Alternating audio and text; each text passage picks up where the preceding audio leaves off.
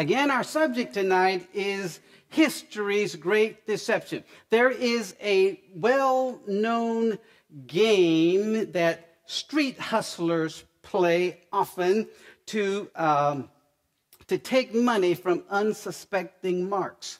Many of you probably know this game. It's called the shell game. In the shell game, what they do is that they will take a little object like a pea and they'll put it under something like walnut shells, and then the person comes by and, oh, come over. I will bet you that you can't guess which shell has the pea under it after I move them around. Okay, go ahead and try it. So he moves them around, the person guesses, and voila, they're correct. He said, would you like to make a little wager that you can't do that again?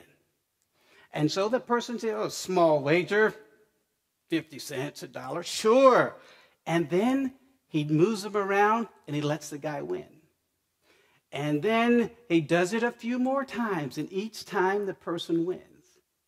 Then he raises the ante to where there's a good-sized piece of money there on the table of what he wants to take from the mark. And then when the wager is such where he wants to take the mark's money, he manipulates those shells in such a way that the guy could not possibly find that object. And consequently, he loses his money. Well, just like the street hustler, Satan is a con man, he is a liar, and he is a thief. And tonight, we're going to see how he has managed to pull off the greatest deception in human history. Now, what deception might that be this evening that I'm speaking of? Well, as astonishing as it sounds, Satan has convinced most of the Christian world that we do not have to keep all of God's commandments. He's convinced most people that they are at liberty to change the commandment of God and insert a version of their own choosing. Oh yes, they'll say, we see it right here in the Bible. I can read it, but we don't have to obey that one. We don't have to keep the fourth commandment as God himself has instructed. Now turn with me to 2 Peter chapter 3 and verse 16. You should have a handout with the scriptures on them, or feel free to follow along in your own Bibles if you can get to the text quickly enough. 2 Peter chapter 3 verse 16. And this is what it says. All scripture is given by inspiration of God and is profitable for doctrine, for reproof, for correction, for instruction in righteousness, that the man of God may be perfect, thoroughly furnished unto all good works. Now, how many people here tonight believe what this scripture says? Amen. You see, the only place that a Christian, that is one who has faith in Jesus Christ, will go for their doctrine is the Bible. See, doctrine from any other source could very well be wrong. Only doctrine that's based on the Word of God is going to carry us through into the kingdom. It's profitable for reproof, it says. If we have faith in Jesus, when we are corrected by the Word of God, we actually receive it with joy. Why? That the man of God, I'm reading here, may be perfect, thoroughly furnished unto all good works. Now, I hope everyone that's here tonight will agree with me that Jesus is our only perfect example. Jesus came to this world a little over 2,000 years ago, and he lived here among men. Why? To show us how to live. The Apostle Peter tells us that Jesus left us an example that we should follow his steps. We read that in 1 Peter chapter 2, verse 21. For even hereunto were ye called, because Christ also suffered for us, leaving us an example that ye should follow his steps. Simply put, a Christian follows Christ. Well, let me talk to this side over here. Somebody might say amen.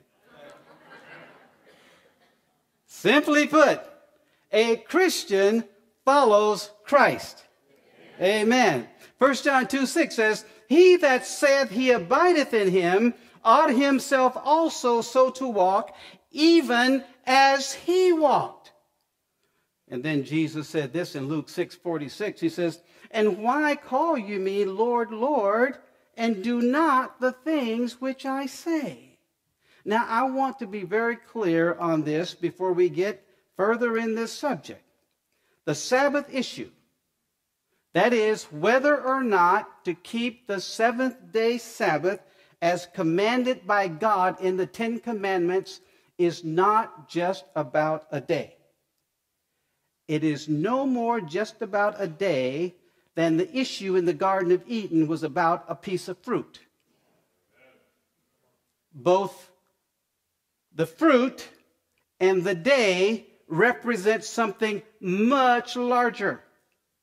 It more importantly represents who are you going to worship and serve, and who are you going to obey? Not what, not when, but who? Who will you choose to obey? Now, the Sabbath issue, that is to keep the Sabbath as God commanded us, presents us with the exact same choice. It's no different. Now, I want to be clear about that. It's a matter of who you choose to obey. I'm going to try to make this abundantly clear tonight. Now, I think it's ironic that in most Christian churches, and I have done this, by the way, I can go in and I can preach on any of the Ten Commandments. Oh, I can wax eloquent on thou shalt not steal. And everybody will say, hallelujah, amen, brother. And I can preach till the rafters come down on thou shalt not commit adultery. And everybody will say, amen, hallelujah, brother. Honor your father and mother. Amen, hallelujah, brother. But as soon as I say, remember the Sabbath day to keep it holy, another spirit comes into the room. Where does that spirit come from and why? Now, if you knew for certain which day Jesus would keep if he were living on earth in person right now, would you follow in his steps? Would you follow his example? Is it possible for us to know which day Jesus would keep if he were here? I think it is. I think the Bible makes it abundantly clear. Let's look at Luke 4:16. This is what it says. And he came to Nazareth, where he had been brought up, and as his custom was. Now, tell me this. What is a custom? Is that something that you do periodically, every once in a while? Or is a custom something that you do all the time? All the time. A custom is what you normally do. It's a normal course of your life. He says, as his custom was, he went into the synagogue on the Sabbath day and stood up for to read. Now, when Jesus was here, as an obedient son of his Father, he kept the seventh-day Sabbath as specified in the Ten Commandments. Now, let's read that commandment. Exodus chapter 20 and verse 8. This is what it says. Remember the Sabbath day to keep it holy. 6 days shall you labor and do all your work. But the seventh day, please note, dear friends, it doesn't say a seventh day.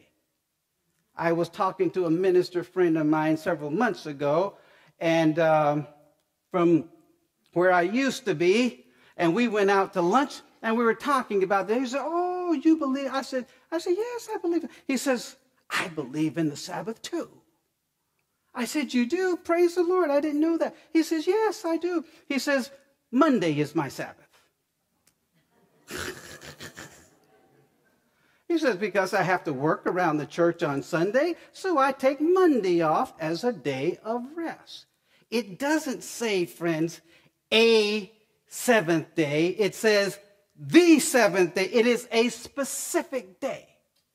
If I say to you, give me the pen, or give me the object, I'm not saying give me a pen or any object. There's a specific one that I'm talking about. Am I right or wrong?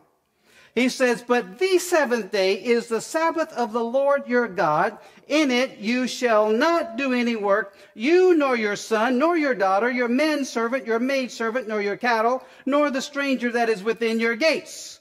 Then he tells us why. For in 6 days the Lord made heaven and earth, the sea and all that is in them, and rested the seventh day. Therefore, the Lord blessed the Sabbath day and hallowed it. Now, let me ask you this question, friends. Has Jesus changed? No. The Bible clearly says, Hebrews 13, verse 8, for Jesus Christ the same, yesterday, today, and for how long?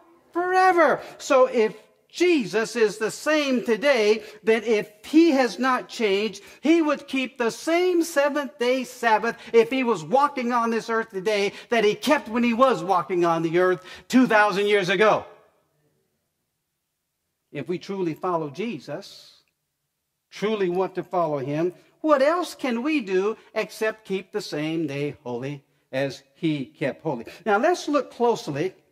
And we're going to see what the Bible teaches on this subject point by point. Now, the first point we'll mark with a plain statement from Scripture. Revelation 1:10. This is what it says. I was in the Spirit on the Lord's day, and heard behind me a great voice as of a trumpet. Now, this text tells us that John, on the island of Patmos, the Isle of Patmos, says he was in the Spirit on the Lord's day. Now, no matter what people think, according to the Bible, the Lord has a day. John says he was in the Spirit on the Lord's day. Now, this particular scripture doesn't say which day it is. It doesn't say when it starts. It doesn't say when it ends. But it does tell me that the Lord Jesus has a day. So let that be our first marker in Scripture. Now, when I give the concluding text toward the end, all the other texts in the middle will have to line up with these. Now turn with me to Mark chapter 2, verse 27. And he said unto me, the Sabbath was made for who? For man, and not man for the Sabbath. Therefore, the Son of Man is Lord also of the Sabbath. So the Sabbath was not made for the Jews or for any particular race of people. According to the Bible, the Sabbath was made for man or all mankind. Now here we're not told which day of the week the Lord's day is, but we're told by Jesus himself that his day, the Lord's day, is the Sabbath. I conclude that because if he's the Lord of the day, it certainly must be his day. Now we found in Revelation 1:10 that he has a day, and here we find that he is Lord of the Sabbath. If Jesus is Lord of the Sabbath, then the Sabbath must be the Lord's day. But let's look further. Turn with me to Isaiah 58, verse 13. And this is what he says. If thou turn away thy foot from the Sabbath, from doing thy pleasure on what? My holy day, and call the Sabbath a delight, the holy of the Lord, honorable, and shall honor him, not doing thine own ways, not finding thine own pleasure, not speaking thine own words. Then shall thou delight thyself in the Lord, and I will cause thee to ride upon the high places of the earth, and feed thee with the heritage of Jacob thy father, for the mouth of the Lord has spoken it. Now, Jesus said that the Sabbath was made for man. He says, I am the Lord of the Sabbath, and he calls the Sabbath my holy day. No other day in all of the Scripture, friends, has that distinction. No other one. Now, note that Jesus said that the Sabbath was made for man. If the Sabbath was made for man, then who made it? And when? Well, turn with me to John 1:1. We will find the answer in the Bible. It says, in the beginning was the Word, and the Word was with God, and the Word was God. The same was in the beginning with God. All things were made by him. And without him was not anything made that was made. So who made the Sabbath? Jesus did. Amen. In fact, it's his holy day. And when did he make it? In the beginning. Now remember, Revelation 1:10 tells us that the Lord has a day. Mark 2:28 says it's the Sabbath because he's the Lord of it. Mark 2:27 that the day was made for man. And John 1:13 informs us that Jesus made all things, so Jesus made the day. Now we need to learn which day of the week it is and when it begins and ends. Turn with me back now to Exodus. We'll go back to Exodus chapter 20 and verse 10. But the seventh day is the Sabbath of the Lord your God. Why is it the Sabbath of the Lord? Because he made it. Who did he make it for? He made it for man. Now let's turn to Genesis chapter 2 and we'll see how he made it. Genesis chapter 2 and verse 1. And this is what it says. Thus the heavens and the earth were finished, and all the hosts of them. And on the seventh day, God ended his work which he had made, and he rested on the seventh day from all his work which he had made. And God blessed the seventh day and sanctified it, because that in it he had rested from all his work which God created and made. At creation, friends, not Mount Sinai. How many Jews were there when God did this? Huh? Not a single one. At creation, he made the Sabbath by 3 acts. First, God rested on the seventh day, and then God blessed the seventh day, and then after he rested on it, the Bible says he sanctified it because he had rested from all his works. He didn't bless it and sanctify it to make it the Sabbath until he had completed all of the work of creation, and only after he himself had rested on it. Now, which day was man created? He was created on the 6th day. So the first full day of man's life, you know what lesson he learned on the first full day of his life? Was how to rest and have fellowship with God on the Sabbath. Now, this is at the heart of the great Sabbath deception. The devil wants to draw attention away from God as the creator of all things. You see, he wants to exalt himself above God. You see, recognition of the Sabbath is in fact recognition and worship of the God of creation. It points to the creator, and that's why Satan hates this day. He hates this message that we're preaching tonight. And through keeping holy, the very day that God said to keep holy, as a memorial of his creation, we embrace the God of creation and we reject the counterfeit God of this world. Sabbath is about relationship with God. And Jesus Christ is the Lord of the day, which he himself has made for rest and fellowship with God. It's God's gift to mankind. He made it for man. Remember first, the Lord has a day. The Bible says so. That day is called the Sabbath or the rest day. It was made in the beginning after the completed work of creation. Fourthly, God himself rested on that day. Do you think God was tired? Huh? Do you think God said, oh, I'm all worn out. I worked 6 days now. I've got to lay down and rest. No. What did God do that for? He did it for us. God rested on that day for our benefit, friends. And fifth, and after God rested on that day, God blessed and sanctified it, and then he gave it as a gift to man. Now, the cycles of time are connected with the heavenly bodies. For example, we count a year because that's how long it takes the earth to make one rotation around the sun, measured by the heavenly bodies. We count a month because that's how long it takes the moon, to make one revolution around the earth. We count a day because that's how long it takes the earth to make one revolution on its own axis, 24 hours.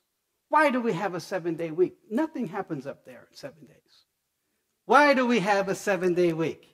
You know why? Because in 6 days, God created the heaven and earth, and on the 7th day, he rested. And that cycle's been going on ever since creation. Hebrews 1:1 says, God, who at many times and in various manners spoke in the time past unto the fathers by the prophets, has in these last days spoken unto us by his Son, whom he has appointed heir of all things, by whom also he made the worlds. So we see here that Christ was the active agent of the Father at creation. And he, Christ, is called Lord and God. The same God tells us how he made the Sabbath by resting on that day and putting his own blessings in it. And he sanctified it and he set it apart for a holy use. He put his own presence there on purpose. And friends, it's still there today. God has not changed it at all. Christ made the Sabbath in the beginning, and he said that it was made for man, that is, all mankind. Therefore, as a Christian, as a follower of Jesus Christ, as one who has a surrendered heart and life to God, I keep the Bible Sabbath, the Lord's Day, the 7th-day Sabbath, to honor and nurture relationship with Jesus Christ and Christ alone. In his commandments, the Lord makes it plain that we are to keep the 7th day of the week for 3 primary reasons. First, preceding the 7th day, he worked. He made the world in 6 days. Then he rested on the 7th day, not because he was tired, but because he was doing it for us. And then after he rested on that day for our benefit, he turned around, he blessed, and he hallowed. He made this 24-hour period holy. Now, since it takes the same power to redeem man as it did to create him in the first place, the Sabbath stands not only as a sign of the great creative power of Jesus Christ to make the world in 6 days, but it also stands for the great redemptive power of Christ to recreate us and to make us new creatures. The Sabbath is expressly said in Scripture to be the sign of sanctification. It says in Ezekiel chapter 20 and verse 12, moreover, I gave them my Sabbaths to be a sign between me and them, that they might know that I am the Lord that sanctify them. Every time we keep Sabbath, I keep Sabbath every week, we show that we are worshiping the true Lord, and who is the God who made the earth in 6 days. We are showing by our following in his steps and his example and his commandment that we are worshiping him, and we are accepting the power, the same power, to change us and save us from our sins. It's the same power. It's the same God. The observance of the 7th day becomes a blessed sign between Jesus Christ and us, that he is our Redeemer. Now, the Bible is our only source of scriptural truth, and these scriptural truths stand out in the Word of God. The 7th day is the only day, according to Scripture, on which the Lord ever rested so as to make it a rest day for man. It's the only one. The seventh day is the only day that God ever blessed for man to keep. The seventh day is the only recurring weekly day that God ever set apart for man to observe. The seventh day is the only recurring weekly day to which God ever gave any sacred title. The seventh day is the only recurring weekly day that God ever made holy for man to keep. The seventh day is the only recurring weekly day that God has ever commanded man to keep. These 6 truths should prove that the seventh day is the only right day to keep according to the Bible. Now, do you love Jesus tonight? I believe that everybody in the room does. And if you do, are you ready to follow him and keep the seventh day, which Christ, our Creator and our Redeemer, has blessed and sanctified for us? What else could we do as Christians, knowing that Jesus is our perfect Savior and our perfect example? Now, listen closely. If we have committed any sin, and we come confessing that sin to God in Jesus' name, his perfect, sinless life and the sacrifice of that perfect, sinless life, it covers our sins, and we receive forgiveness, and we make it into heaven by virtue of his perfect, sinless life and sacrifice. If I have stolen, and I come and confess my sin, Jesus' perfect sinless life, because he never stole. There is atonement in his life for my sin of stealing. And because of his sinless life and sinless sacrifice, my sin is atoned for. If I have been covetous, he never was. So when I come and confess my sin of covetousness, his perfect sinless life and perfect sinless sacrifice covers that sin. If I've worshiped false gods, he never did. If any of God's commandments that I have broken on any level, if I come and confess them, Jesus' perfect sinless life and his sacrifice covers that sin. Now, if Sunday is the Lord's Day, then Sunday breaking would be a sin. And if that is true, then I'm lost, and you're all lost. You know why? Because Jesus never kept Sunday. He worked on the first day of the week. There would be nothing in the atonement to cover the sin of Sunday breaking, because Jesus never kept that day.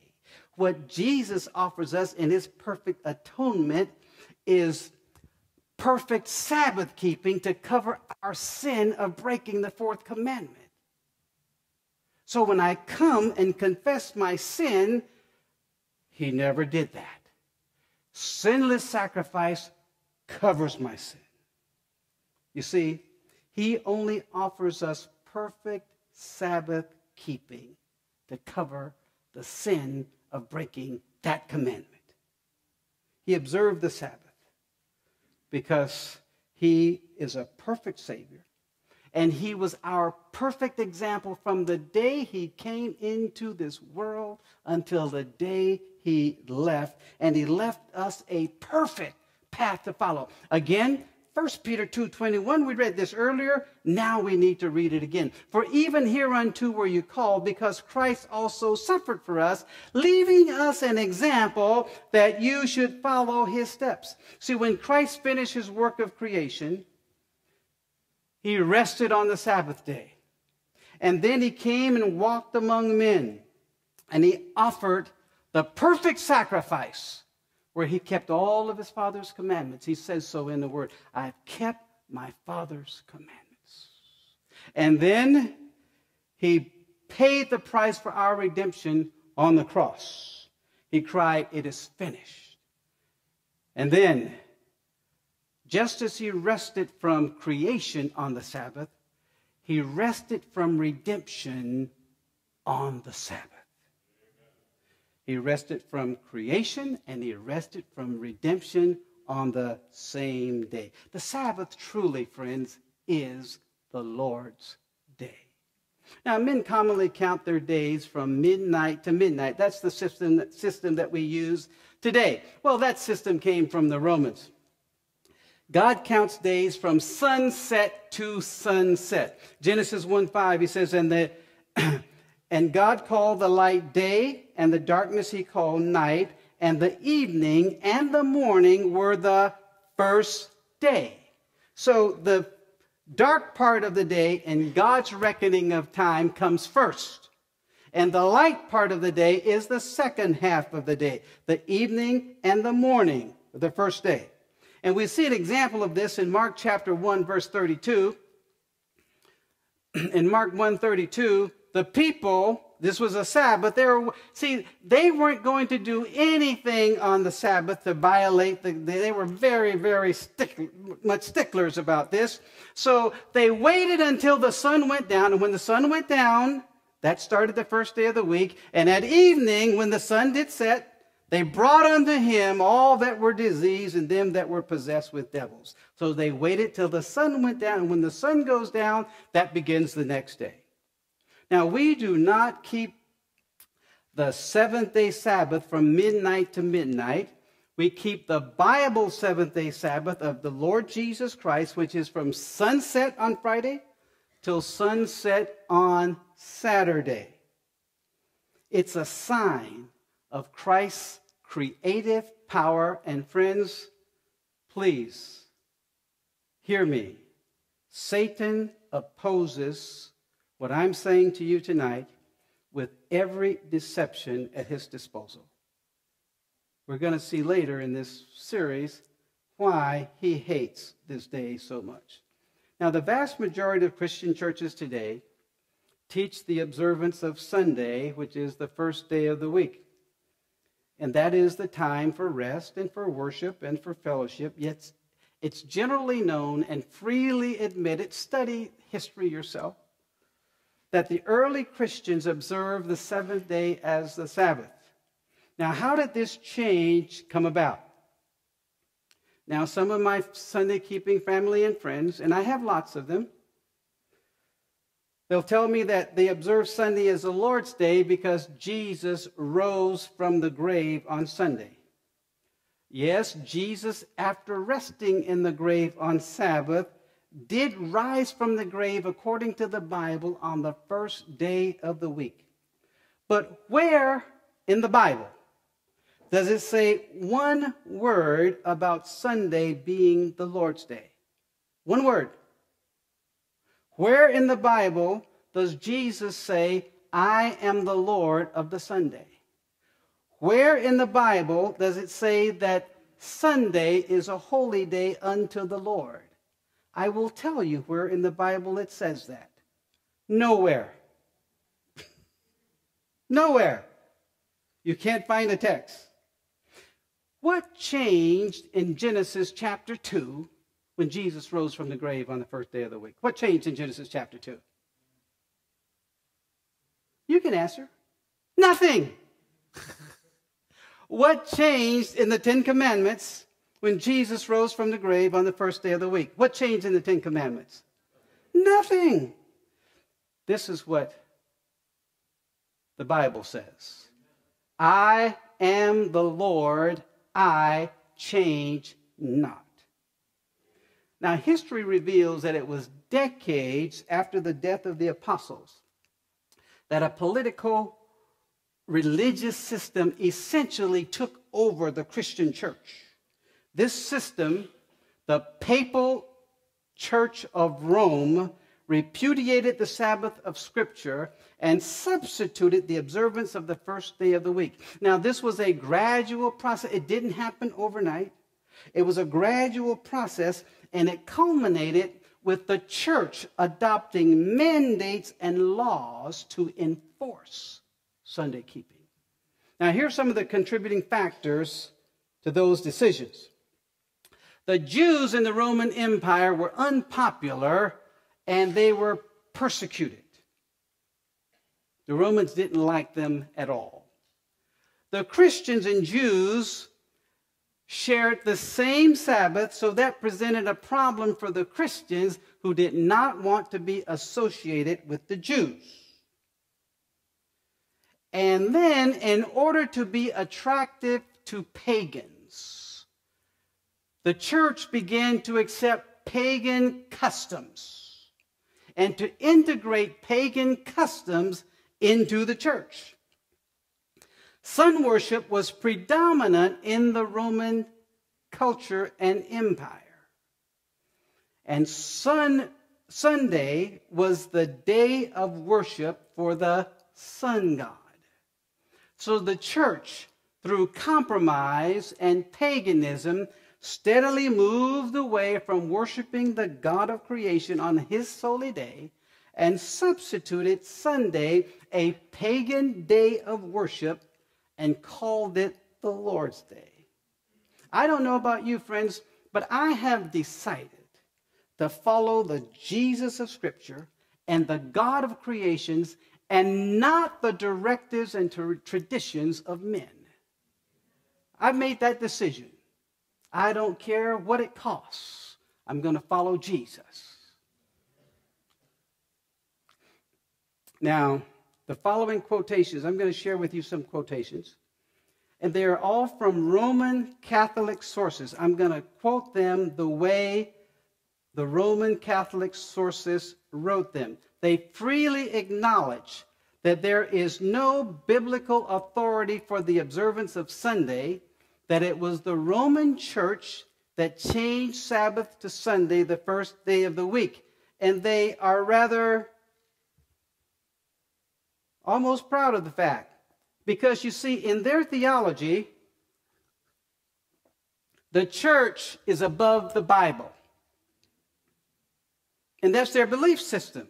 So they believe that the church can change Scripture. We who are Protestants, we say, the Bible and the Bible only. They laugh at the Protestants who make that statement because, in essence, they're saying to us, you are following us. Let me read some quotations. This is from John Gilmary Shea.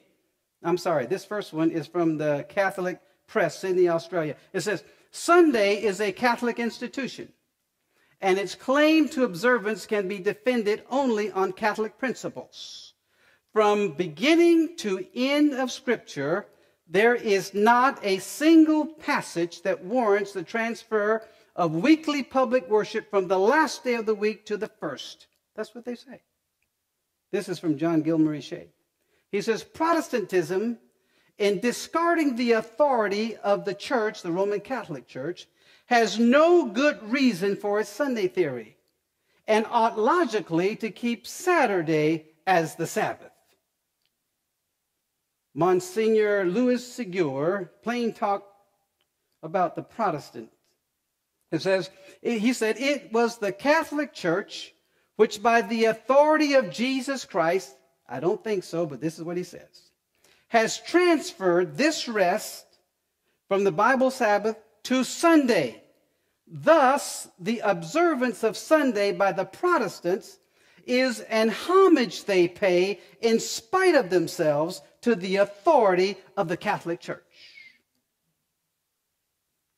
The Brotherhood of St. Paul from the Clifton Tracts, it says, we Catholics have, by the way, friends, we're not bashing Catholics. We love Catholics. God loves Catholics. I'm just reading what is written. I am. So don't think that this is hate speech against Catholics. I want to see every Catholic in the kingdom. Glory to God. I want to be there myself too. We Catholics then have the same authority for keeping Sunday holy instead of Saturday as we have for every other article of our creed, namely, listen, the authority of the church. Whereas you who are Protestants have really no authority for it whatever. For there is no authority for it in the Bible, and you will not allow that there can be authority for it anywhere else. The Catholic Universe says, the church changed the observance of the Sabbath to Sunday by right of the divine infallible authority given to her by her founder, Jesus Christ. The Protestant, claiming the Bible to be the only guide of faith, has no warrant for observing Sunday. In this matter, the Seventh-day Adventist is the only consistent Protestant. Now, this is what they wrote. I'm just reading what he wrote. I didn't put that in there. Wrote that back in 1942. James Cardinal Gibbons says, but you may read the Bible from Genesis to Revelation, and you will not find a single line authorizing the sanctification of Sunday. The scriptures enforce the religious observance of Saturday, a day which we never sanctify. The Catholic Virginian wrote, for example, nowhere in the Bible do we find that Christ or the apostles ordered that the Sabbath be changed from Saturday to Sunday. We have the commandment of God given to Moses to keep holy the Sabbath day, that is the seventh day of the week, Saturday. Today, most Christians keep Sunday because it has been revealed to us by the church outside the Bible. It's almost terrifying, friends. Father T. Enright, way back years and years ago, this is what he says. He says, this is Catholic priest. He says, I have repeatedly offered $1,000. And back in the day when he wrote this, that was a lot of money. It's a lot of money now, by the way, to me. He says, I have repeatedly offered $1,000 to anyone who can prove to me from the Bible alone that I am bound to keep Sunday holy. There is no such law in the Bible. It is the law of the Holy Catholic Church alone. The Bible says, remember the Sabbath day to keep it holy.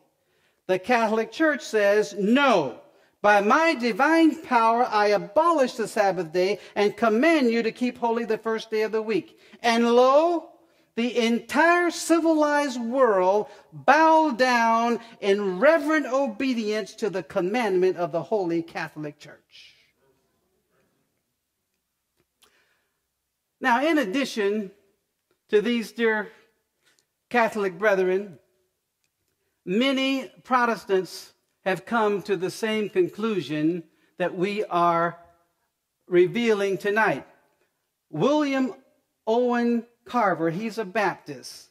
And from his book, The Lord's Day and Our Day, he says, there was never any formal or authoritative change from the Jewish Sabbath day, from the Jewish seventh-day Sabbath to the Christian first-day observance. He says, there was never any change, authoritative change from Scripture.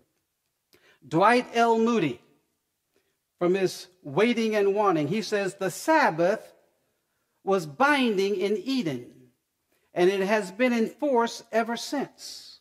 The fourth commandment begins with the word remember, showing that the Sabbath already existed when God wrote the law on the tables of stone at Sinai. How can men claim that this one commandment has been done away with when they will admit that the other 9 are still binding? Dwight Moody. T.C. Blake, a Presbyterian, Doctor of Divinity, he says, the Sabbath is part of the Decalogue, the 10 Commandments. This alone forever settles the question as to the perpetuity of the institution. Until, therefore, it can be shown that the whole moral law has been repealed, the Sabbath will stand. The teaching of Christ confirms the perpetuity of the Sabbath. Presbyterian. Now, these are but a few quotations out of many that I could have shared that clearly show that Christian scholars from all backgrounds acknowledge the clarity of God's word on this subject. Now, I've told you before that I was a Pentecostal preacher for over 25 years. And I was. And actually, in many respects, I think I still am a Pentecostal preacher.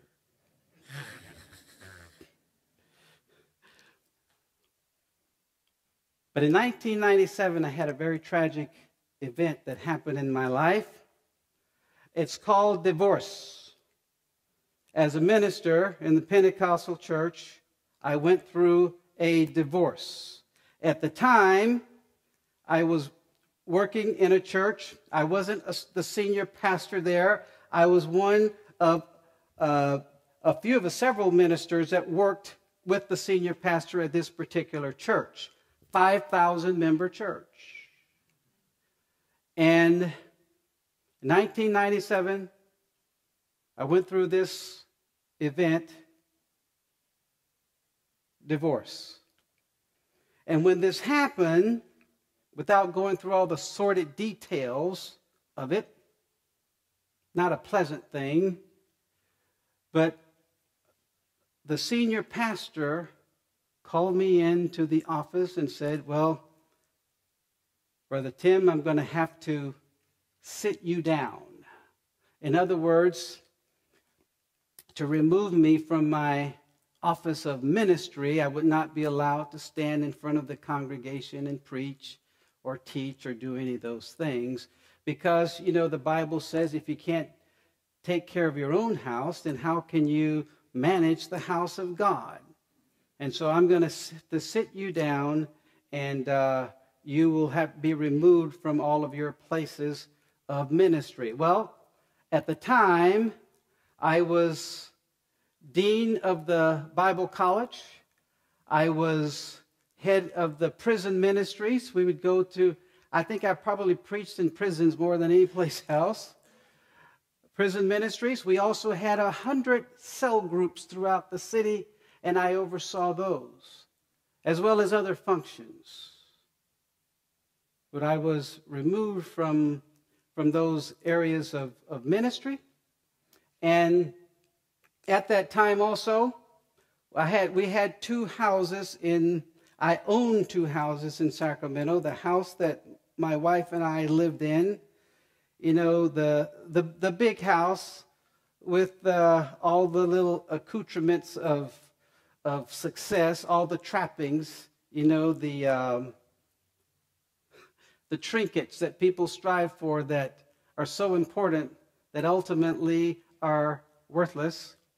And we had that house, and then we had the little house that I had bought for my mother over in South Sacramento. And at the divorce, we lost actually I didn't lose it. The market wasn't so good. Sold it at a loss, didn't get a dime out of it. And then my ex-wife and daughter moved to Oklahoma, and my son and I moved into the little house with my mother. Betty, you'll know where that little house is. My son and I moved in there with my mother and my stepfather, who is now deceased. And I went from a big home to a 10 by 10 bedroom. And my son had a 10 by 10 bedroom next to me. During this period, friends, I will just be very honest with you. In retrospect, I'm looking back at it, I began to sink into what I can recognize now as a state of depression. Although externally, I did a good job of masking things, externally, people would interact with me. They couldn't see the inner torment and pain that I was going through. But I was. And I began to, inside myself, withdraw more and more and more from things around me and only interacted with people on a superficial level. I withdrew completely from church. I felt that God had failed me and I had failed God. And the church had basically rejected me. So why should I go there? That was my thinking. Flawed, to be sure, but that was my thinking. And I really sunk into this deep pit of darkness.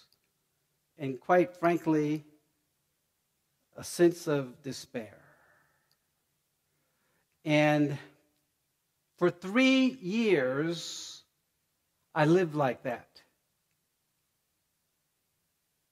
I had a secular job.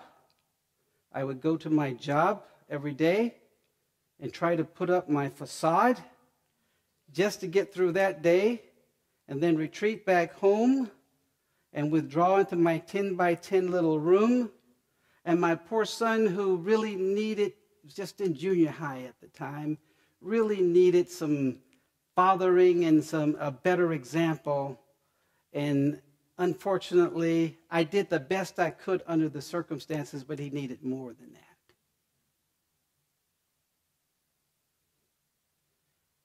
He got over it.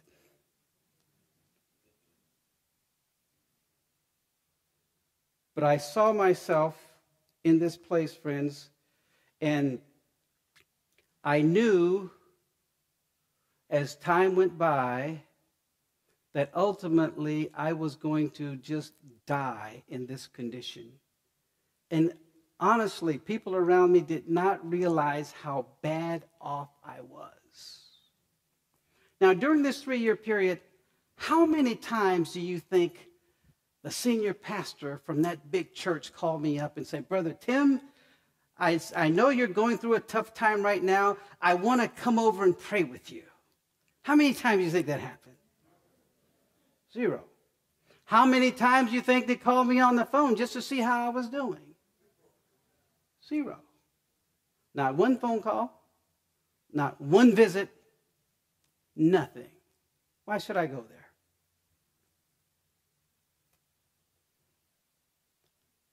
I recall sitting many nights, all night, in my little 10 by 10 room. And sometimes I'd be up all night long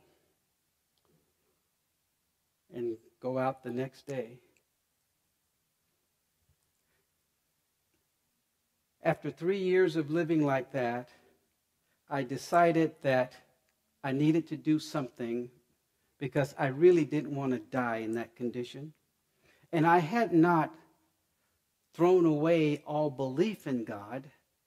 I just didn't think that God and I had any connection, and we didn't. At least I didn't think so. And I'd sit there sometimes in that little dark room and had a little television in there and lay in the bed with the remote control, just going from channel to channel to channel. Watch one channel for a few minutes and go to the next channel for a few minutes and go to the next channel for a few minutes. Sometimes I do that all night long. I didn't want to die like that. And after 3 years of this darkness, I came to the conclusion that there must be some help for me somewhere, and I believed I had enough. I was born and raised a Pentecostal. Born and raised. It wasn't like I just was converted. I was born into the church. I think I learned to read on the Bible, I think. Those little cards they used to have for you. And I believe that, or I just hoped or something, that if I go to the Bible, maybe God would do something if I started reading the Bible. And so I did. 3 years into this, I was trying to save my life and giving God one last chance to please help me out. And I thought, well, the way to do it is to start at the book of Genesis and just read through the whole Bible. There's got to, if there's an answer, I don't want to miss it. I'll start at Genesis and I'll read through the Bible. So I started reading at Genesis chapter 1. Now, how many of you know that it doesn't take long for you to go from Genesis chapter 1 to Genesis chapter 2? Not very long. Now, I came to Genesis chapter 2, and I read the text that we talked about tonight. On the seventh day, God ended his work he had done and rested on the seventh day. And I thought, somehow, there was something about that text that I knew that I did not understand, even though I had been preaching for all those years. There was something there that I had missed. And so I just filed it away. Lord, there's something here, but I kept reading. Now, how many of you know it doesn't take long to start reading at Genesis that to get to Exodus chapter 20? Well, I got to Exodus chapter 20, and I read the Ten Commandments. It said, remember the Sabbath day. And I said, remember what? And it was like the Lord impressed on me. It was one of the neatest things. I felt a spiritual impression. And it was, remember what I did in Genesis. Now I made a connection. I made a connection between Exodus 20 and creation, the fourth commandment. And I knew that there was something there that was important that I didn't know. And I wanted to know it. I really wanted to get it. So I continued studying through the Bible, and there was lots of other things that were relevant, but I kept coming back to, I want to understand this. Why was all my life, and by the way, I was raised by some good people. These were good, godly, God-fearing people. It wasn't like they were, a bunch of quacks and phonies. These people really walked with the Lord to the best of their knowledge. I said, why was I raised all my life not knowing this and keeping the first day of the week and not what it says right here in the Bible? I said, there must be an answer in here. God somehow must have done something to change it, and I didn't understand it. So I went on a quest to find the answer. I went through my Bible, and even to this day, my regular habit is I read through my Bible cover to cover twice a year. Just go twice a year. Somebody said, well, so you should dig into it and say, well, I do that too. But I also read it cover to cover twice a year, Genesis to Revelation, because there's so much good stuff there. Anyway, I decided that there must have been something that happened in history that changed all that. So I went to my computer, and I was looking, and I typed into my computer in my search engine, the history of the Christian church, because I knew that somewhere there must be something in there that would tell me how and when the date got changed so that I wouldn't feel all conflicted over this thing. So I put that in my search engine, and gave me several websites. The first website that came up was the Chronology of Christianity, and it was a Roman Catholic website. And I went to it, and at that website, it had listed everything that happened in the Christian church from Jesus Christ all the way down to, I think the last entry was 1997. And I started going date by date by date, and it very rapidly degenerated into the history of the Roman Catholic Church. But to their credit, they listed everything that happened in every church. And then I got down to the year 321. And at the website, it says in 321, Constantine issued a decree, essentially changing the day of worship, or the day of rest, it wasn't day of worship, to the venerable day of the sun. I said, really? Now, I knew a little bit about Constantine from high school world history. Who told him he could do that? You know? But he did it. And then I kept reading down through and I got to the year 364. And it said in 364 at the Council of Laodicea, the church had issued an edict, and basically, according to what they said, that everyone must keep the first day, Sunday, and not keep the seventh day. Anyone not complying would be punishable by death. That's what it said. I thought, wait a minute. Some person made this change. People made this change. It dawned on me. I mean, I got it. I mean, I'm not the sharpest tool in the shed, but I got that. And I saw it. I said, people made this change.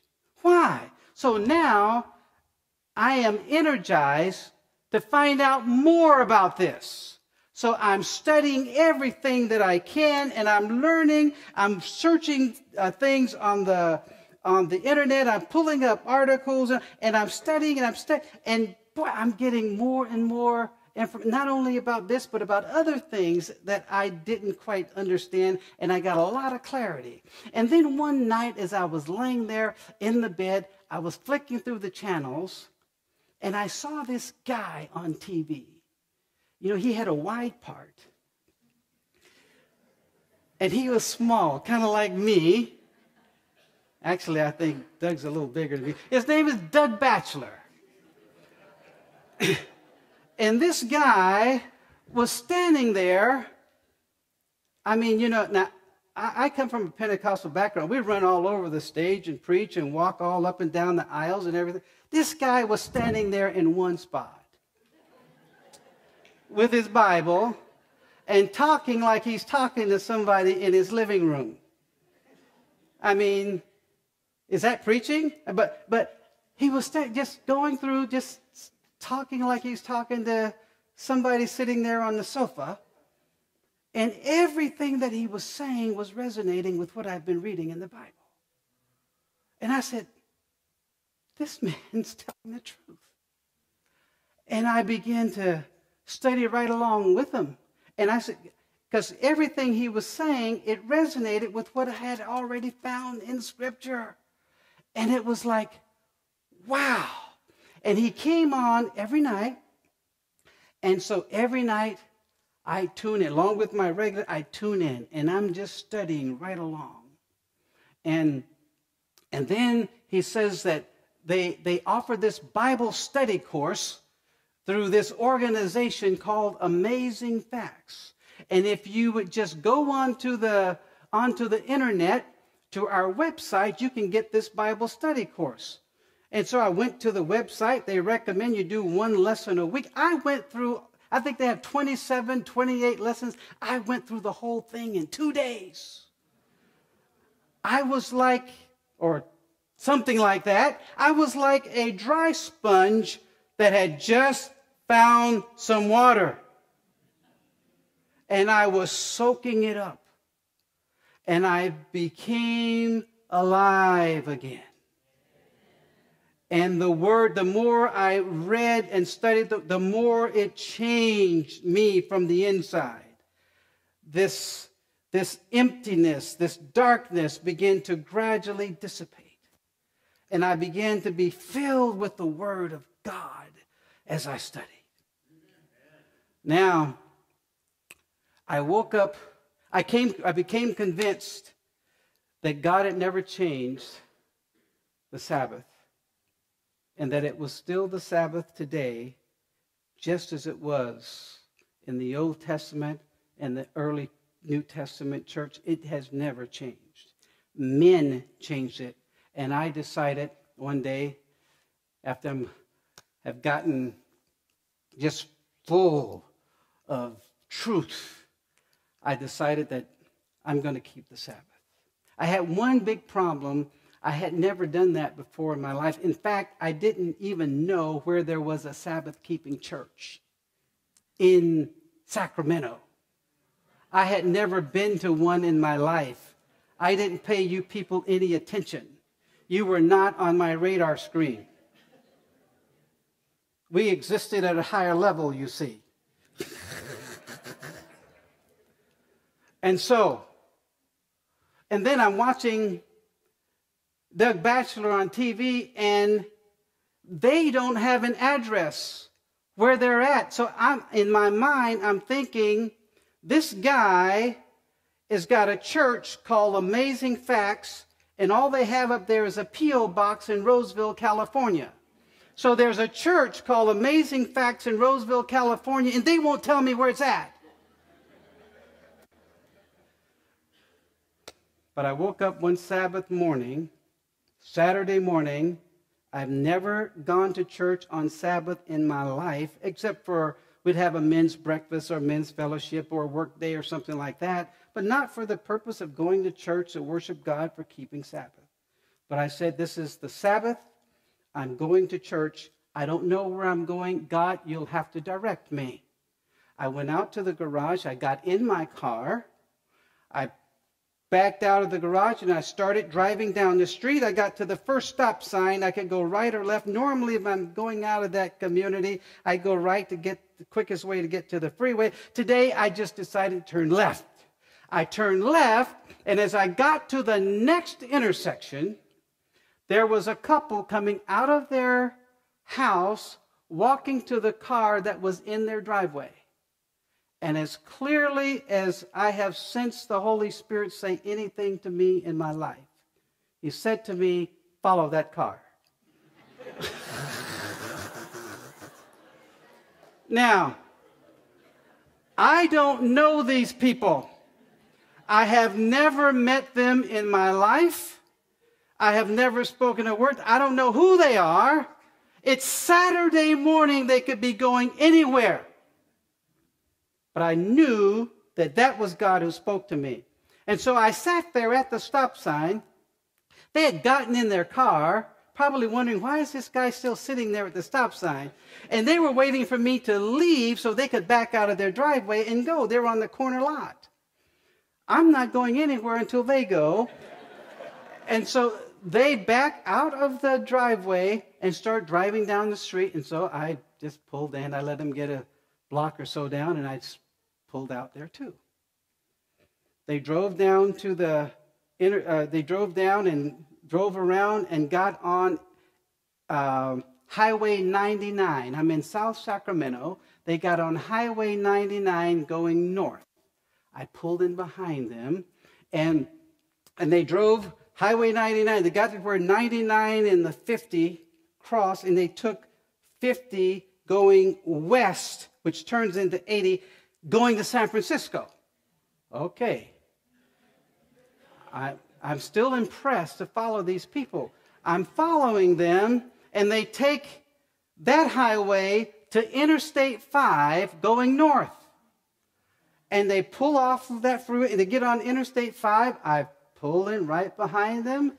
I'm following them. I'm hoping that they don't notice me.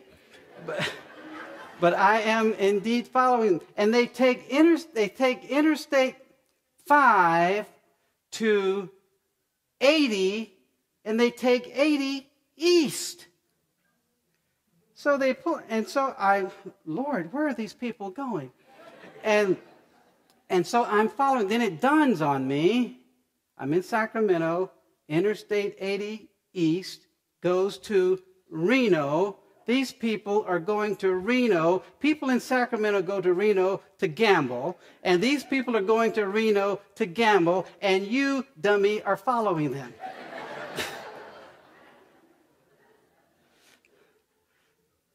But I continue to follow them because that's the impression that I have. And I follow them, and then they get off. They don't stay on 80 too long. They get off in Natomas over there, and I'm relieved because now I know they're not going to Reno. And so they started driving around surface streets. I'm still following them. They make a left. I don't know where they are now. They're over there someplace, that part of town. I don't know that part of town. They just turn here, turn there, and I'm following, trying to keep my distance. And then they drive into a high school parking lot. And I'm thinking, high school parking lot. What happens at high schools on Saturday? I don't know. Sporting event? School play? Extracurricular activities? I'm at a high school.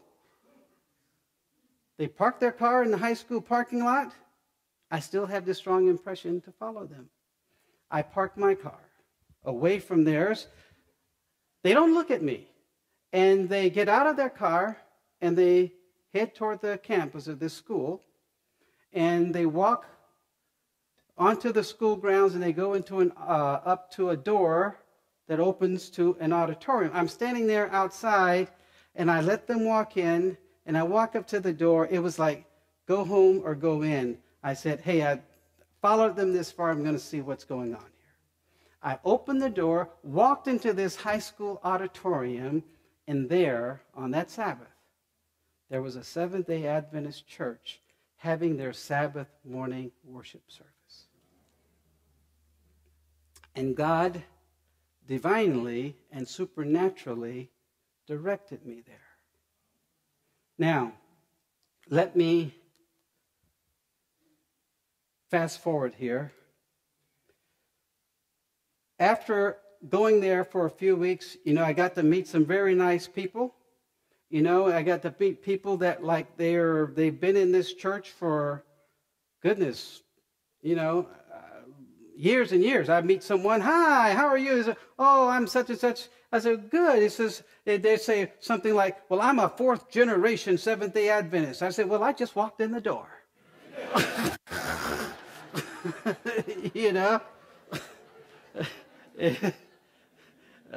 I mean, that's how impressive I am.